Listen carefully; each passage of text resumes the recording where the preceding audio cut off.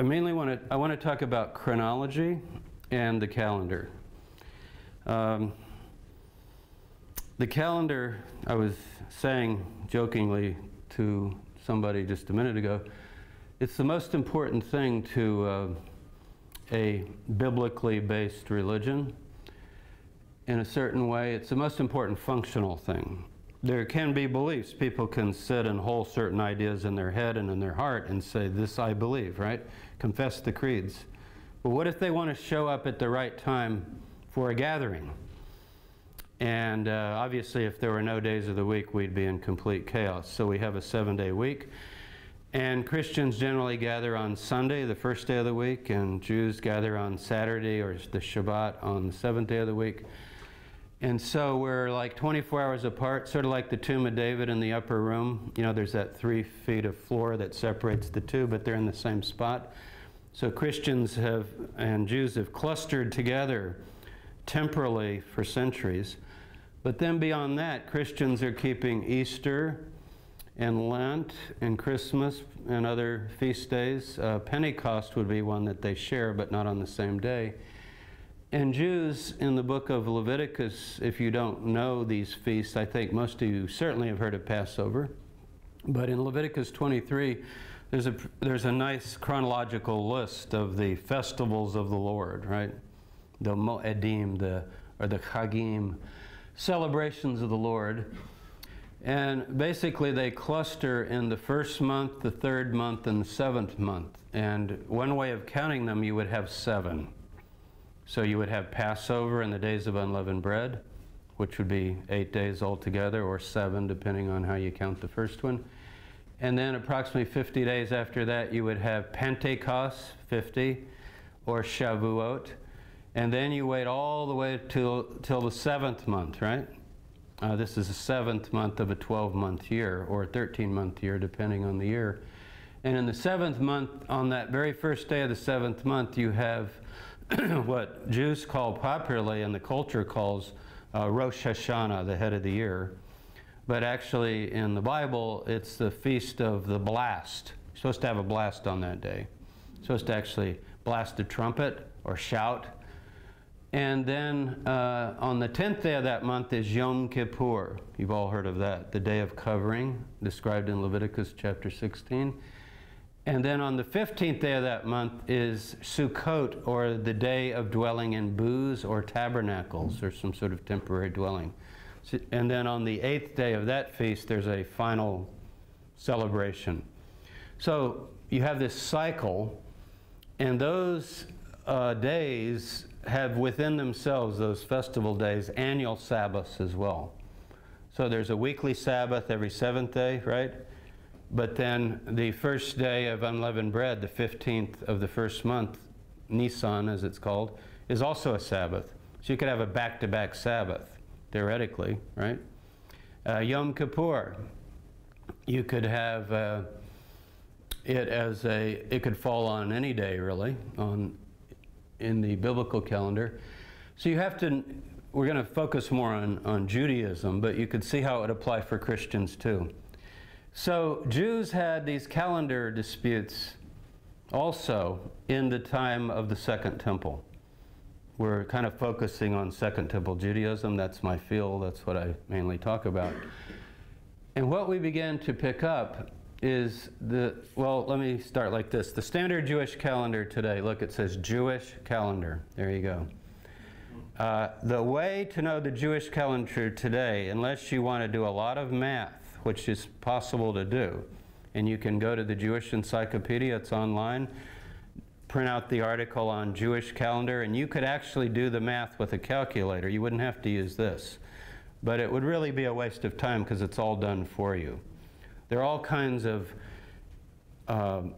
extra days and intercalations, and whether there's a 13th month or 12 months, just buy the calendar, please. It's easier.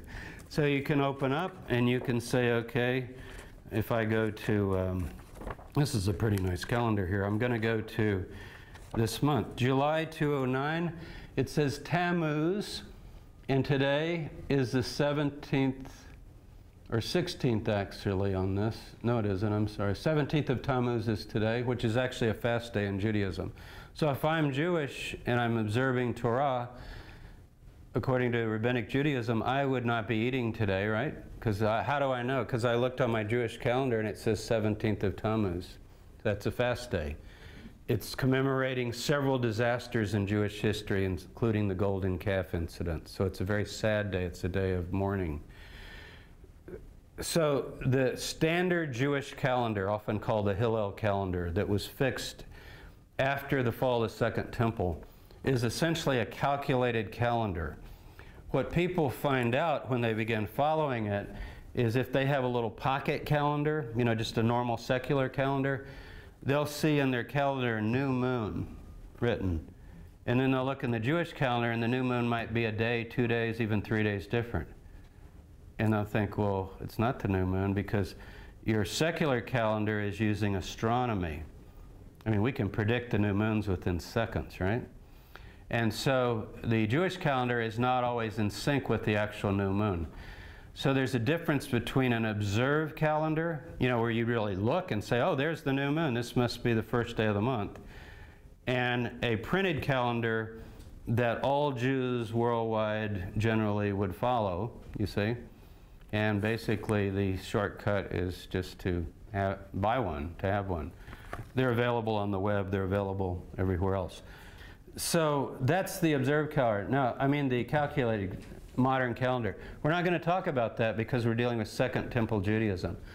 What we're going to deal with today is, I think, more interesting from the standpoint of Jesus, the Dead Sea Scrolls, early Christianity, and that is there were two competing calendars. This calendar didn't exist then. Nobody's using this, nobody. This was later constructed, and it is the point, it does serve Jews in the diaspora well, because instead of trying to, I mean, today we have the internet and you could communicate, but instead of trying to figure out what the rabbis in Jerusalem are saying or not saying, or if they're debating about things, it can all be done. I have Spearer's book that some of you have on the Jewish calendar. I can tell you when Yom Kippur will be in the year, you know, 2075 or something. I forget when the book stops, but you see, it's already ahead. Everything is set ahead of time.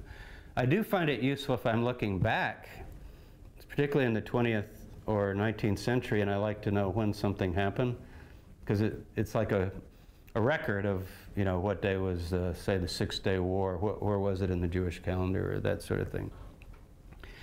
So forget all that. That was the introduction. In other words, that's to clear the deck so we can talk about what was going on in the first century. Nobody had this printed calendar, and nobody was doing these calculations. Instead, there were two competing calendars.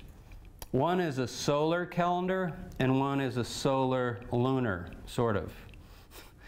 Let's start with the solar. In Genesis 1:14, we read that the sun and the moon rule the skies, and they are for signs, seasons, days, and years. So here's the idea that by using the sun and the moon, that would be solar-lunar, you're able to determine signs, whatever that means. Seasons is actually the word moadim, which is also a word used for the festivals, or literally it's to appoint or meet. So you might think of it as divine appointments. You're supposed to meet God on a certain day, right? So there would be, it says in Leviticus, on the 15th day of the first month, you shall have a solemn assembly, and you eat no unleavened bread, and it's a Sabbath to the Lord. Well, that could be any day of the week, right? Because it's a day of a month, right? And so if you're following those Torah teachings, you would need to know when that is, and it would be an appointment, you might say, a meeting that you would have with your fellow believers as well as God. Now here's the problem. It's just an astronomical problem that I think you're all aware of. There are 365.242199 days in a solar year. That is the time it takes the Earth to go around the sun, right?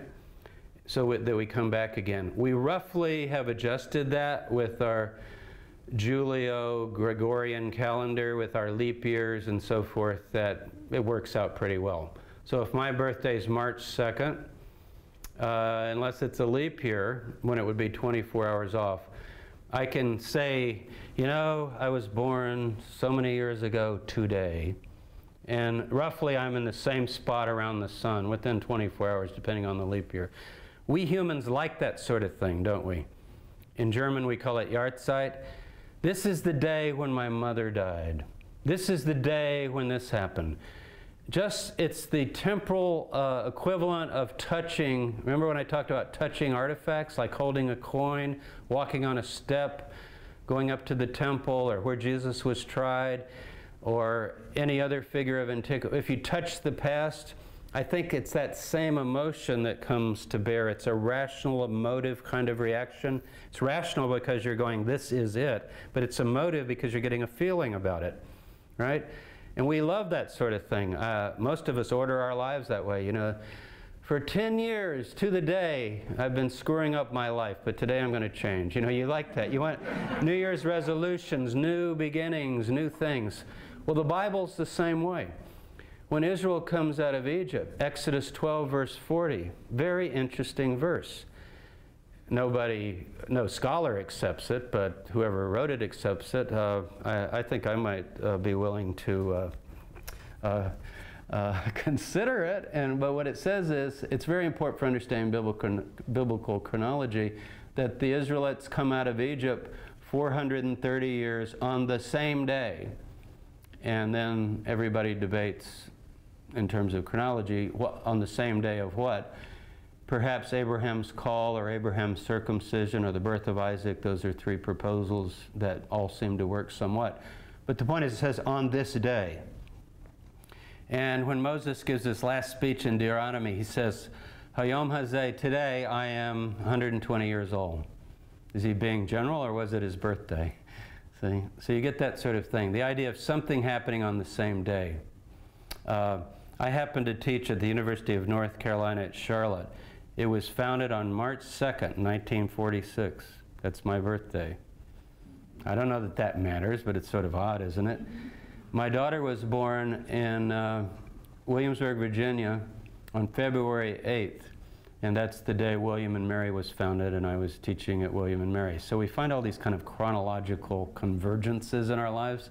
If you sit down with a pen and paper, you can come up with all sorts of things with birthdays and your kids' births and your parents. And if you do genealogy, it gets really uncanny. You start looking at those death dates. And I'm not talking about astrology, just the way, the times and the seasons, right? So the calendar keeps that straight. Now, the lunar month is 29.530587. So if you do 12 new moons, 12 lunar months, you're only going to get about 354 days, you see that? Leaving 11 days short for the solar year. So this is the problem. So what are you going to do? If you're with the Muslims, you ignore it. But what will happen then if every year, your year, which is 354 days, is that long, and the solar year is 365, your seasons are going to move around. Passover needs to be in the spring, don't you think? I mean, it's the festival of spring. You'll end up keeping Passover in the dead of winter one year. It'll move 11 days every year. Have you ever noticed Ramadan? You think, Ramadan, I think it's in the 7th month, isn't it, on the Muslim calendar? But it moves 11 days a year. So over the years, you kind of forget, and you go, oh, the Muslims are keeping Ramadan. It's January, and then later, Muslims are keeping Ramadan. It's the middle of summer. It's really hot because they're not doing anything to keep the 12 lunar months in line with the solar. So do you see the problem?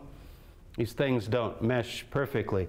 So if you're going to count your months by the appearance of the moon and then wait 29 days, you're not going to come out with the solar year. So there has to be some way of putting together the solar and the lunar. Any questions on that? Because this gets kind of technical. I want to be sure you follow me. Okay, what the rabbinic calendar does, this one that I told you to forget for a minute, now you got to go back to it just for a minute, is it calculates in a 19-year period has 12 common years with 12 moons, but 7 leap years have 13 months. So you'll have 13-month years. We don't have to do that in our calendar because we have 30 and 31 days plus leap year that's worked it all out to 365. And then we make up the quarter day, right, every 4 years. So but if you're going to have the same length of month, you're going to have to add 7 times in 19 years a second month. So what are you going to add? Basically, you go to the 12th month and just say, okay, should be 12 and then 1 again, right? You say, no, it's not 1, it's 13. What it does, it sort of shakes the system back. But see, if you look at the years, it's doing it in the 3rd, 6th, 8th, 11th, 14th, 17th, and 19th year. So you're off for a couple years, but not that much. You say 11 days, then another 11 days, and then the third time, let's catch up, so you can pull it all back again. So it'll roughly work out that you're keeping Passover around the spring because you'll catch up every 3 years.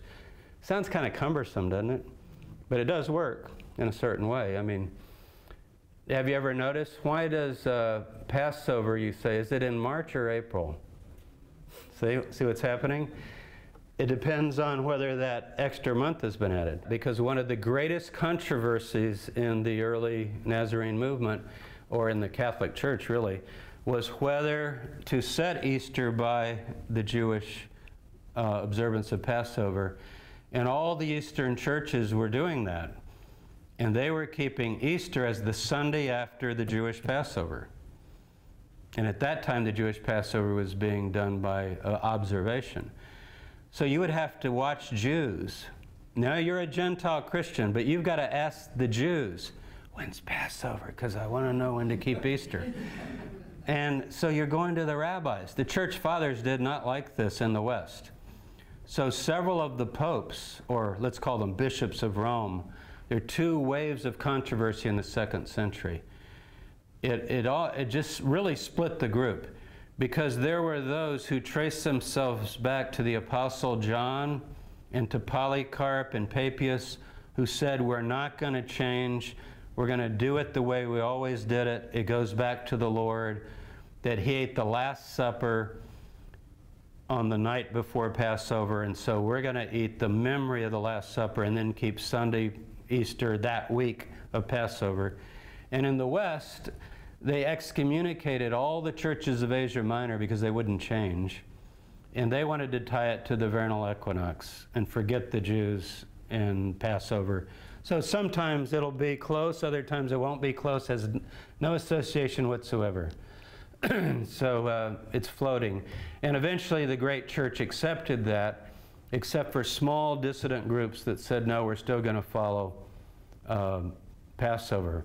But see, to do that, even as a Christian, you would have to know the Jewish calendar, you see, in order to even keep Easter, and to keep Pentecost, because Pentecost is tied to Easter. So that's the problem that occurs with the solar-lunar. You're going to have to figure out some way to make it work because it's 11 days off. Now, we come to the Essenes, the so-called Jubilees calendar. It's a solar calendar. All of a sudden, you ignore the moons. Moons don't matter because the actual word for moon right here, or month comes from moon, is just the word kodesh, or kadosh rather. It just means new. And so their understanding was, if you say this month, this is Exodus 12, will be for you the first of the news of the year, not news like good news, but of the new things, of the turning of the year, then you could make an argument that it doesn't have to do with the moon. It doesn't say this moon, right? Yareach, it says this new, meaning new 30-day period. That's how they understand it. A month is 30 days, so this new, meaning this new 30-day period will be here, and then another 30 and another 30.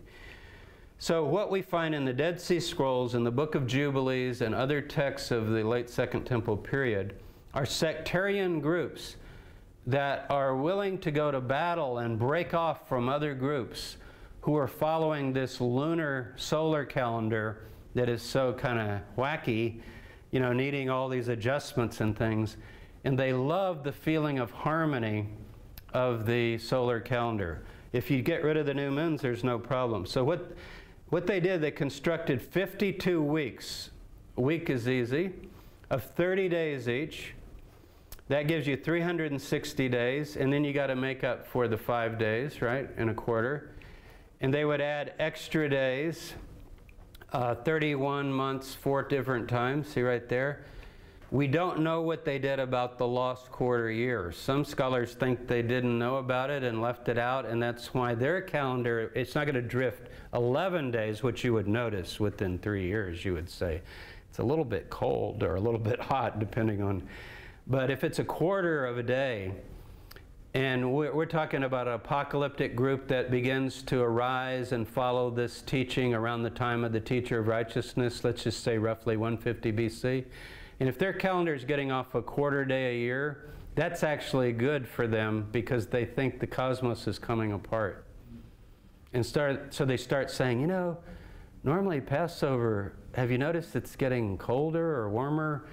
This must be a sign that we're near the end because the heavens are beginning to fall apart. You know, the seasons are beginning to collapse. As Paul says, the form of this world is passing away. Okay, now here's where it really gets interesting. The solar, we can construct it from the Dead Sea Scrolls. We almost could construct it from Jubilees, but there were a few questions, but now it works out pretty well. Here are your 12 months. Forget the 13 months, because you're just going to have the solar year. And I put in red the feast days. What the sectarians just loved about this is every day of the month corresponds to a day of the week forever and ever. So if you were born, let's pick a day. You were born on the 2nd month on the 6th day. Every year, on the 2nd day of the 6th month, you'll go, oh, here's Wednesday, it's my birthday again. Doesn't that feel good? I feel like the cosmos is kind of in sync, don't you? Not all this changing around, adding things. It's the same as the day I was born 50 years ago. And so you can begin to associate these days with Sabbaths. I was born on a Sabbath on this day, and my grandfather was this. You begin to feel like this. Oh, God is a God of perfection. He's not going to create some crazy chaotic thing that doesn't fit, like moons don't fit solar, and you got to add things. So this is much better, don't you think? I think we should switch to this. How about you? And how nice that Passover is always going to be Tuesday night on the 1st month, and I won't have to go out and look at the moon like some pagan moon watcher. I can just, I can count to 12, and then I can count to 12 again and again and again. What harmony, what peace.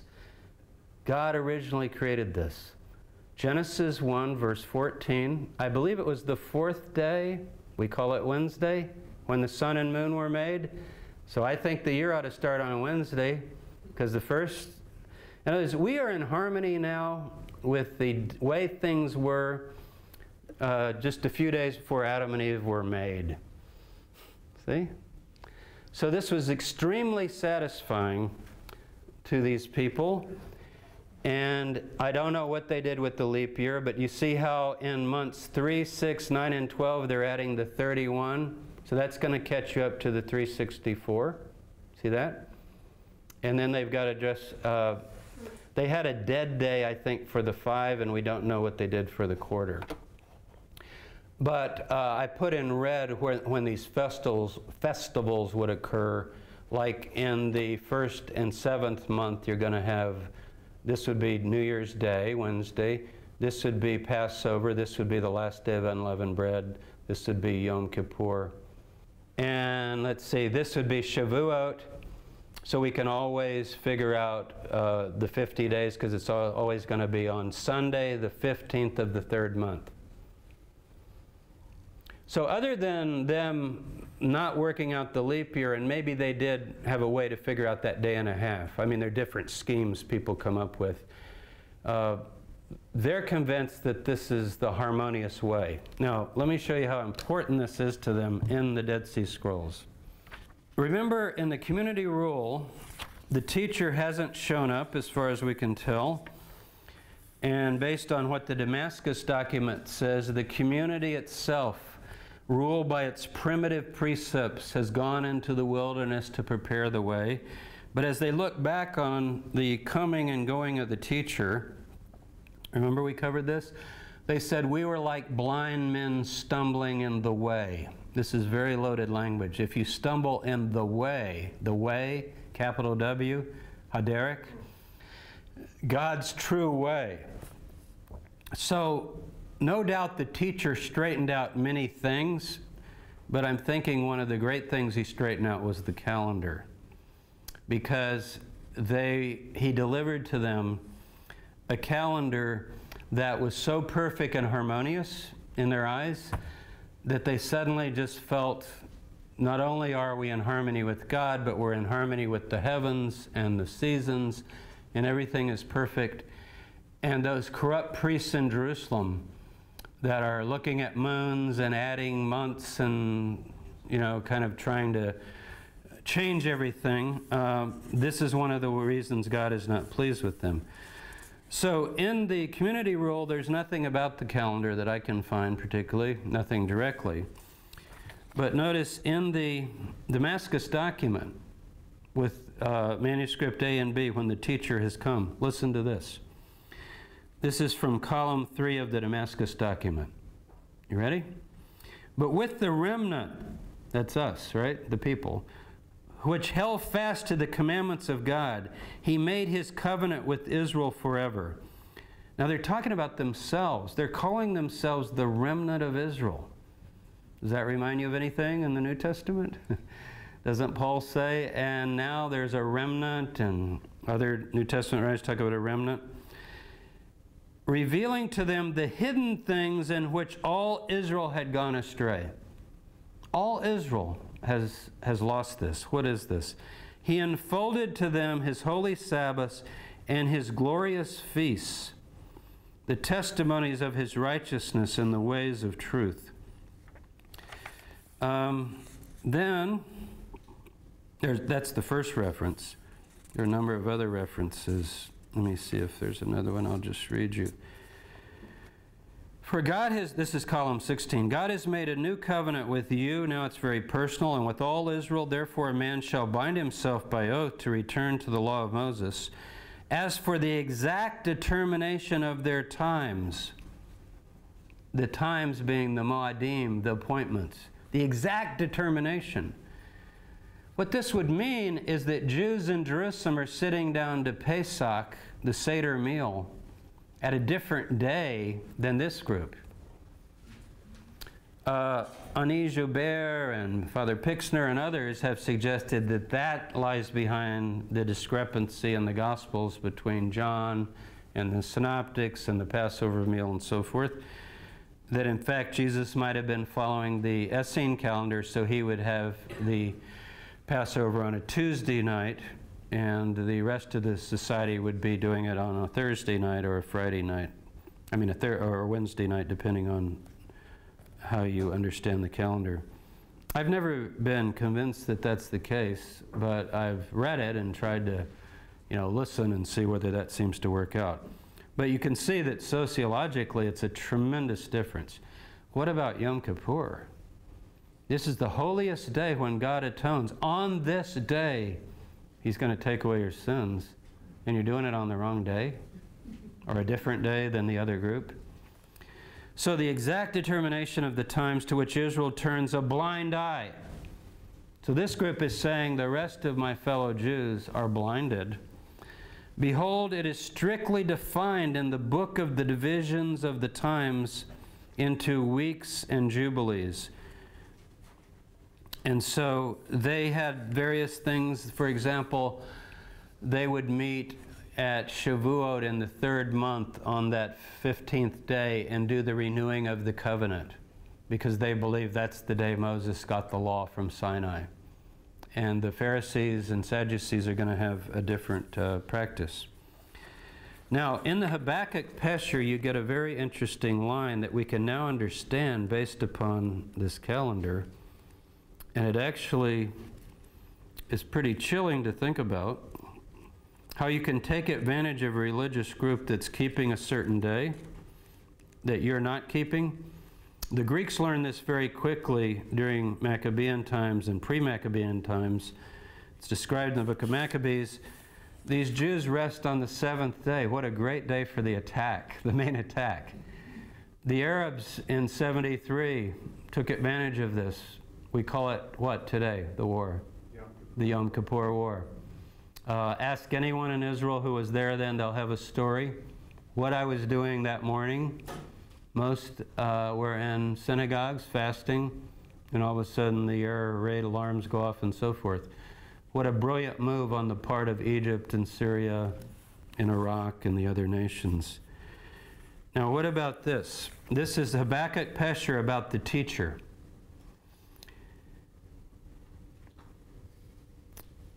Habakkuk 2:15, in a very obscure verse, I think, that we would agree. What does this mean? Woe to him who causes his neighbor to drink, who pours out his venom to make them drunk, that he may gaze on their feasts. I mean, you would have to put that back into Habakkuk's time and try to interpret it in terms of the Babylonian period. But not this group. Remember, every line of prophecy is a line for us, telling us something about our own situation, right? Interpreted, this concerns the wicked priest who pursued the teacher of righteousness to the house of his exile, that he might confuse him with his venomous fury. And at the time appointed for rest, on the Day of Atonement, he appeared before them to confuse them and cause them to stumble on the day of fasting, their Sabbath of repose. This is a Yom Kippur war in the Dead Sea Scrolls. It's a small war, but whoever this priest is, he looks at their calendar and he says, you know, about 10 this morning, 11, 12, they're going to be very weak. They're keeping Yom Kippur. This is a priest, a Jewish priest. He's keeping it on a different day, according to the moons, right? So they're not fasting on the same day. So he appeared, perhaps at Qumran, if that is the place of exile, or maybe at Damascus. And whether he physically did something, but it says he attacked them with his venomous fury on the day of fasting. So isn't that interesting? And you could do that because the groups are keeping different days. So what's the problem? Why did this not last? I think the problem has to do with a tradition deeply embedded within Judaism, that the term kadosh here really does refer to the new moon. Not just the new whatever, meaning the new 30-day period that I calculated on my calculator. It's a thing that happens. And we have so many references to sighting the moon and when the moon appears that this calendar, although it has a feeling of mathematical harmony, and by the way, it's also synced with the equinox because that first Wednesday of day one is the first Wednesday after the vernal equinox, so it stays exactly with the seasons. So all of that, which was on its side positively, I think was countered by a sense that these new moons that are talked about in the Bible and observed, where somebody will say, did you see the new moon? Or on the new moon I'll appear. That it doesn't seem to be a calculated 30-day period where you need your calculator. This is great if you've got this cheat sheet, but if you didn't have this cheat sheet, how would you know any of this? Can you see the vernal equinox? You can't? No.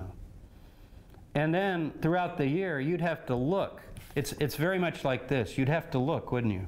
You'd have to have it down, or a really good memory to say, okay, 30, 30, 30, up, 31, 30, 30, 30, 31. You have to have all that down. Well, they had that down. Actually, in the scrolls, they express it in just a paragraph or two. You know, they're able to summarize which days are this and which days are that with a little chart like this, actually. It's in the scrolls. But you see the dissatisfaction with it.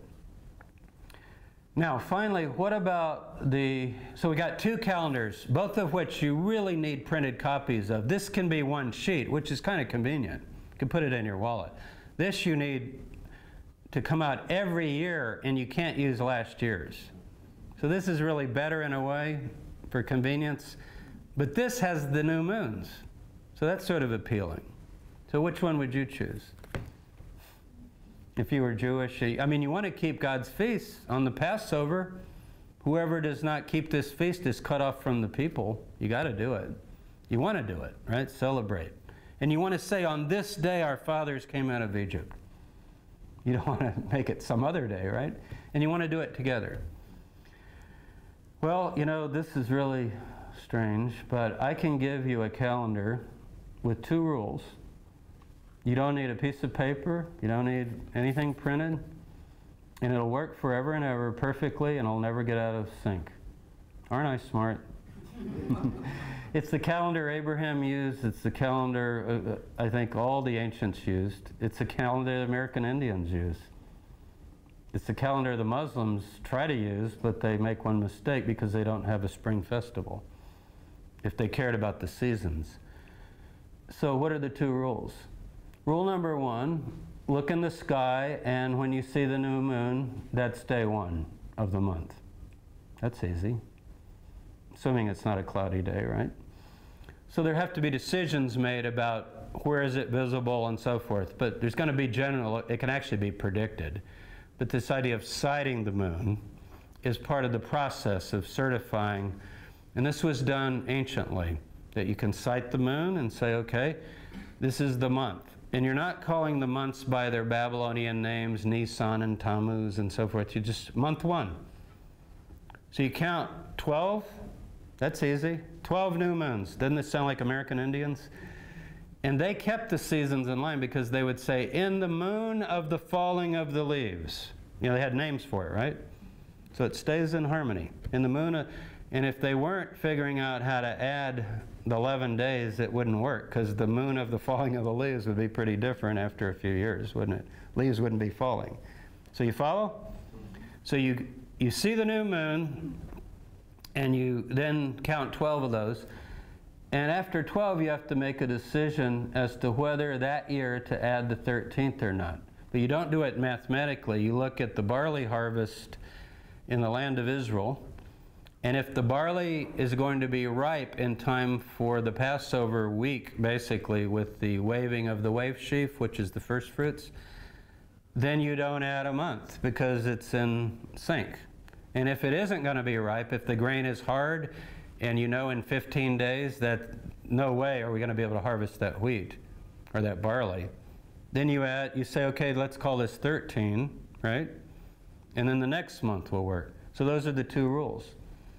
And it goes with the seasons, and if the weather changes or anything changes, it'll adjust. And you just go on forever with that particular calendar. So that's the observed calendar. There are Jewish groups that are returning to this.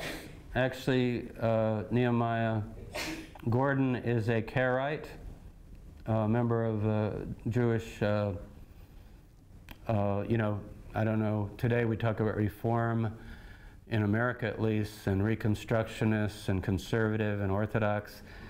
This is an older division between, I guess, Rabbinic Judaism and the Karaites. I would liken the Karaites more to the Protestants in the sense that the Karaites said, we just want to follow the Bible, not all the traditions of men and all the traditions of the elders. And the rabbis would say, more like Roman Catholics, oh, it's fine to follow the Bible, but we'll tell you how to do it, right? Because we've already made all those interpretations for you. So it's not exactly parallel, but all religions have this, by the way. Muslims have the same thing, Buddhists have the same thing.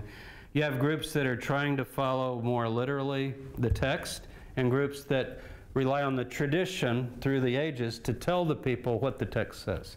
Just a classic division of religion.